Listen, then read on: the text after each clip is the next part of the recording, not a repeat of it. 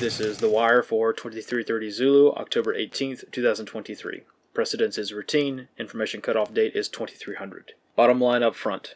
Tensions remain high following Gaza hospital incident. Russia increases presence patrols in the Black Sea. Starting with international events, in the Middle East, Israeli state media announces that all preparations for the ground invasion of Gaza are complete. The situation regarding the Gaza hospital strike remains unclear as information warfare takes center stage. Debate continues as to whether the strike was indeed an Israeli airstrike or a failed Hamas rocket attack. Various Arab states continue to issue travel advisories and recall notices for their citizens abroad. Demonstrations throughout the Middle East continue to be extremely kinetic as tensions remain high throughout the region. In Russia, President Putin gives the order for persistent combat air patrols to begin in the neutral airspace over the Black Sea. In a televised address, Putin specifically mentioned that the MiG-31 aircraft will be armed with Kh-47 Kinzhal missiles, NATO reporting name AS-24 Killjoy. These are Russia's newest hypersonic ballistic missiles that, in his speech, Putin specifically mentioned would be within range of the American carrier strike groups in the Mediterranean Sea. On the home front in the United States, Biden to address the nation at 2000 Romeo or 8 p.m. Eastern Daylight Time tomorrow evening. Analyst comments for this wire. Follow-on information regarding the Gaza hospital strike has not resulted in the confirmation of anything. We're not entirely certain a strike was even conducted on the physical hospital building. Mountains of evidence exist to prove any narrative, but sifting through the fake photos and videos will take some time to increase analytical certainty as to what happened. Regardless of the truth, the Arab world is outraged, and based on the statements of regional leaders, there is very little distinction between an airstrike and a failed missile launch. In the absence of forensic evidence, many Arab leaders consider the attack to be Israel's fault, even if it was a Hamas rocket,